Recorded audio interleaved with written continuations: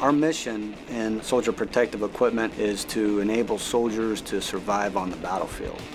There is a responsibility to the soldier to know that you've done everything that you can do that day to provide him or her with the best equipment that they can have. And when it comes to personal protective equipment, we cannot shortcut quality. I mean, that's the first thing that I got to do while optimizing his protection. He's got to be able to fight. There was a truck bomb that came in, leveled the police station. As soon as that happened, small arms fire started erupting everywhere. This private kid, brand new to the Army, up inside a guard tower, defending his position against the insurgents. Halfway through the battle, his buddy looks at him and says, "You've been shot." And he looks down and he sees 2 bullet holes on his vest.